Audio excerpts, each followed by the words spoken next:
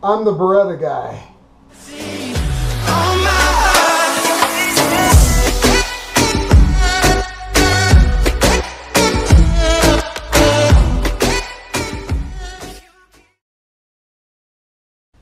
Hey, it's the Beretta guy. I'm coming to you today. I'm down in the basement as usual. I want to talk to you about the 4 golden rules of gun safety.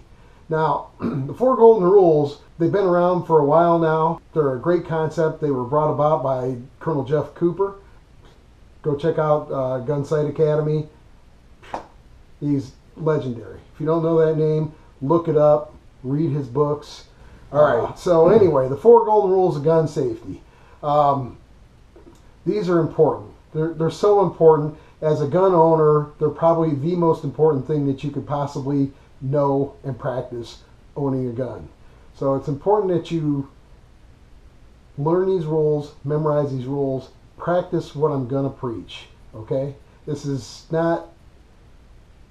It's not even debatable.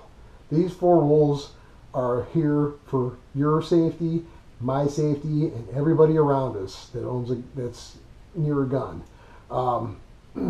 These rules are set up pretty cool, actually. The way they were written and the way that they're worded, each rule kind of safeguards the other. So if one is missed, the other ones should pick up the slack. So as long as you're not violating 2 or more of the rules, you might get away with it. And it's a big might. So just be careful out there, and let's go over these rules. I know you're dying to know what they are, so let's give that a shot.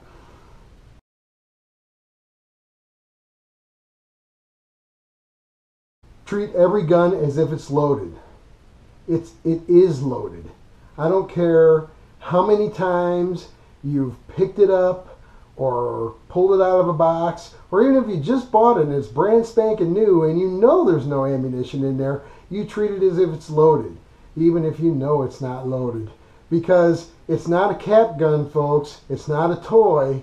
You can't go pulling it out and pulling the trigger. You have to check that gun every time you pick it up. And as soon as it leaves your hands and you pick it up again, you check it again. If it's been in your hands for a long time and you get distracted, it's easy to have a bullet in that chamber. Check it again. You want to know how to check it? I'll show you how to check it. It's easy to do. Okay? You pick it up, you keep your finger up here, you take it out of whatever it's in, if it's in a holster or whatever, you drop the magazine. Look, bullets in there. Yeah, it's dangered up, that's right. And then you rack the slide. Bullet came out, right? Let's check it again. Open, I look, I physically check, there's no bullet in the chamber. Empty chamber. Don't look for brass, look for an empty chamber. Because it might not be brass, it might be steel, might be something. Okay? So you can physically check with your finger if you're not sure. But that's all you do. Treat it as if it's loaded, because it probably is. It should be.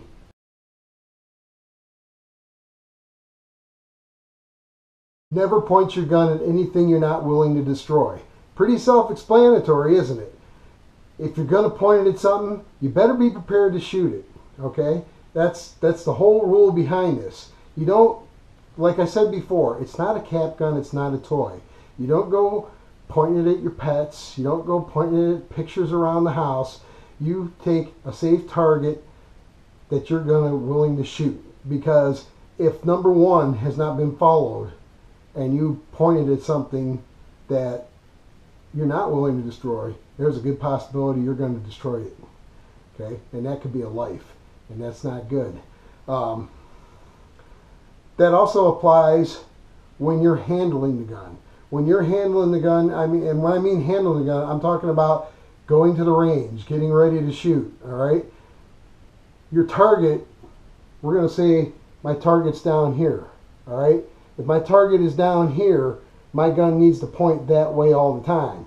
So, when I'm at the range, my gun is pointed that way. And the first thing we got to do, I set it down. So what do I got to do? I got to check it. So I'll pull it out of the holster. I'm going to drop the magazine. It's loaded, right? I'm going to open up the chamber. No bullet came out. That makes me wonder. Okay, there's no brass in there. It's an empty chamber. So you caught me, didn't you? I said there's no brass in there, but there isn't because it's empty. I put my finger in there to prove it. The action's empty. But where's this pointed the whole time? Down range. Okay, so when you're at the range and you're talking to people and you're shooting, you got to keep that gun pointed in that direction all the time. Even if it's sitting on the table, we're going to say my hand is a shooting table. It sits that way. As a matter of fact, it should be when it's sitting down. It should be action open like this. But it still stays pointed that way. Now, when it says never point a gun at anything you're not willing to destroy, that means at all times, whether it's empty or not, because it's always loaded, remember? Okay, so you're going to rack the slide. It's probably best, if you're going to do an overhand, get yourself sideways. Don't put the gun over here and rack it like a lot of people do. Keep it pointed down the range. Turn your body if you have to. Use a slingshot if you have to.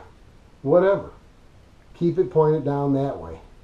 You know, new shooters are, you know, first time pick up a gun, and the first time they shoot, they may come down, point their gun, and shoot, and be like, hey, did you see that?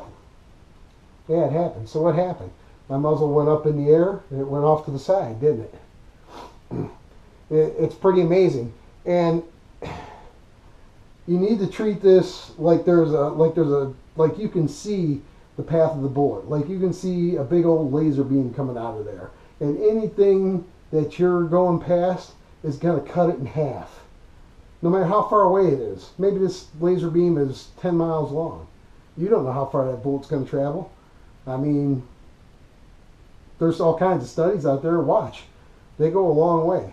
So keep it pointed down range if you're at a range. Keep it in a safe spot in your home. Don't be stupid, all right? Don't point it at anything you're not willing to destroy or shoot.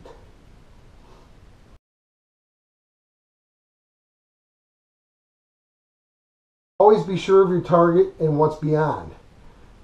This rule is probably the hardest one to understand for people because they're like, well, of course I know my target. I'm shooting it. Well, that's great, but make sure you're shooting something that's safe first of all. You know, if you're, I understand if you're in a gunfight and you're shooting the bad guys. All right, that's you know what you're shooting there.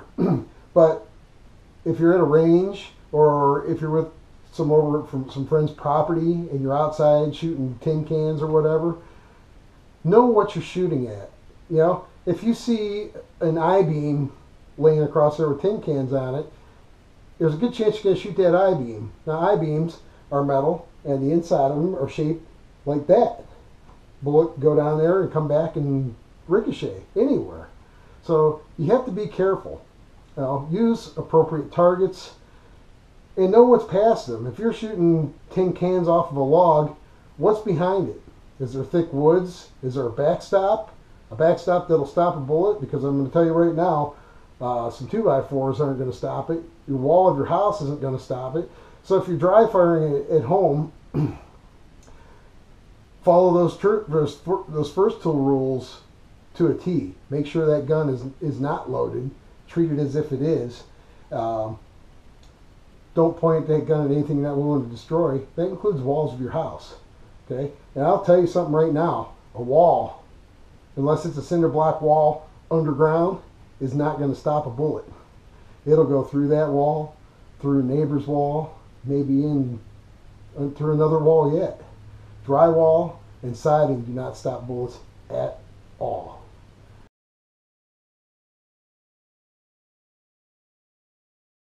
Last but not least, keep your finger off the trigger until you're on target and the target's in your sights and you're ready to shoot. So what that means, excuse me while I clear this again. We're empty chamber, no magazine. Okay, so what that means is Whenever you're holding your gun, if you notice right now, the trigger's there, the trigger guard's here. First off, it's in a safe direction. Second off, I know what I'm pointing at. Third off, I'm willing to put a hole in that wall for the sake of this video. And we are in a basement, so it's not going to go through that wall and hurt somebody. But keep your finger off of it. Whenever you're ready to shoot and you get a grip on your pistol, that finger goes right there and it does not move. Make it second nature. If you're going to do anything to practice dry firing your pistol or anything, practice keeping your finger here.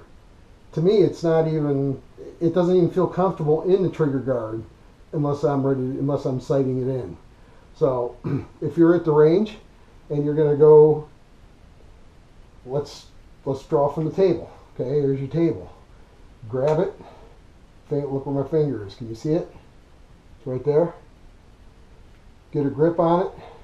Pick it up. Get it on. Get ready. On target. Once your target's in your sights, you can put your finger in there and shoot the pistol.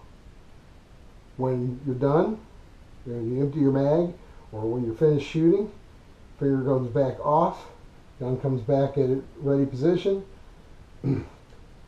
Drop your magazine, open your action, set it on the table, keeping it pointed that direction all the time. Never let that go. Even when you're done shooting, and if you're going to put this in your range bag and take it home, bring your range bag up to the table, put it in the range bag, keep it pointing that way even there. Once it's in the range bag and it's zipped up, you're fine. Carry the range bag however you want. But while you're there, keep it pointed down there all the time and keep your finger off the trigger. That's one of the number one reasons people shoot themselves in the leg drawing from a holster. If you're drawing from concealment and you're in a holster, and what happens is people get a grip on their gun like they're supposed to, and as they're drawing, their finger goes on the trigger just like that, and next thing you know, boom. There's a video out there, you see a guy do that, and he was making a video and he said not to make fun of me, and he goes, what happened?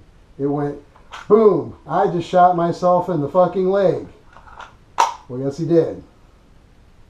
That's because he had his finger on the trigger. He did not follow rule number 1, 2, 3, or 4. He missed all of them just by doing that. And he put it on YouTube for everybody to see. And what he meant by, I don't want people to make fun of me over it, it's for everybody to learn a lesson from his stupidity. And his stupidity made it okay. I mean, it didn't make it okay for him. He got shot in the leg. Dumbass. But anyway, those are the 4 golden rules. I hope you enjoyed this video. If you do like what you see, hit the subscribe button. I love you, man. Beretta Guy out.